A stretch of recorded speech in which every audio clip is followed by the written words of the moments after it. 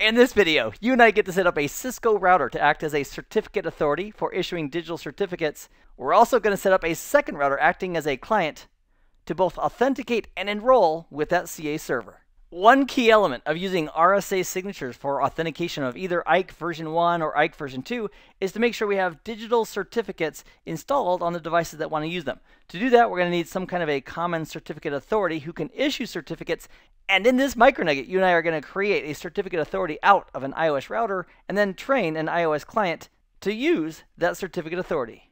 We're going to configure R5 to act as our certificate authority server. So to do that, let's first of all start off and enable HTTP server on R5. SCEP, the Simple Certificate Enrollment Protocol, uses HTTP for the authentication and enrollment of its clients.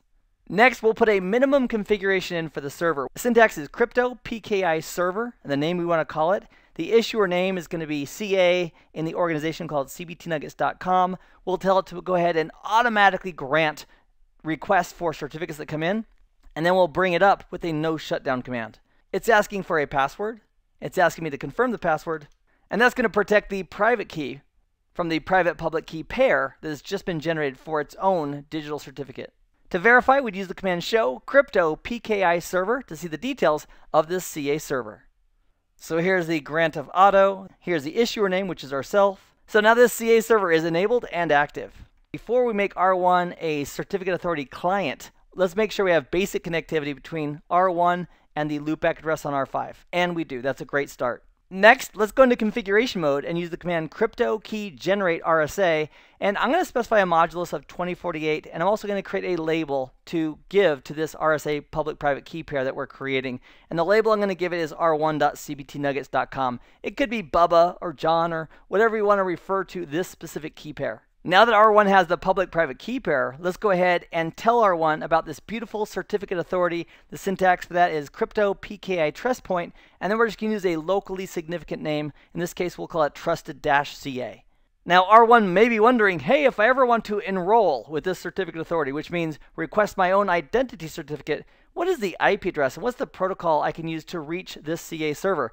So we're going to specify enrollment URL http:// and the IP address of R5. And because we verified reachability already, and we also enabled HTTP on R5, we should be good to go.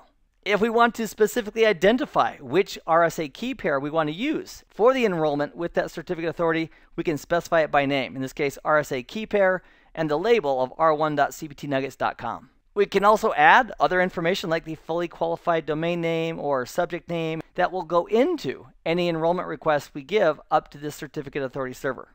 I'm also going to disable revocation checks, indicating I'm not going to try to do revocation checks to verify whether or not a digital certificate has been revoked by the CA. One of the critical things R1's going to need is going to need a copy of the CA's public key. And the best way to get that is to ask for a copy of the CA's digital certificate, which contains the CA's public key. And to get that, we're going to use the syntax crypto PKI authenticate and then the name of our PKI trust point. In this case, it's trusted-CA. So in the background, a request went out via HTTP saying, hey, I'd like a copy of your certificate. It's now showing us the fingerprint of that certificate. And if we want to accept it, we simply type in yes. And now we have that certificate, the root certificate, on this router. We could verify that with the command show crypto PKI certificates, and we're only going to have one so far, and that's the CA servers. So here's the issuer of the certificate, which is the CA server himself, the subject of the certificate, which is the CA server itself, and the validity dates for that certificate. It's at this point that we can go ahead and enroll with that CA. Enrollment is effectively saying, hey, here's all the information about me. Here's my public key. Here's my identity information. I'm requesting, says the enrollment process, I'm requesting my own identity certificate. Will you grant it to me? So we're being asked for a password that we might have to supply later if we ever want the certificate authority and the administrators there to revoke this certificate, which they're about to give us. So I'm going to put in the password and confirm the password. And now it's stating this information is going to go into the certificate. Would you also like the serial number as part of the information in the certificate? And we may decide, yeah, this hardware may change. I'm not going to go ahead and include that in the certificate. So we'll say no to that. And that's asking, do you want to include an IP address? And if we have a static public-facing IP address, we might want to include that. So I'm going to say yes to that. And then we'll put in the IP address of 15.0.0.1, which happens to be the internet-facing IP address in my lab environment for R1.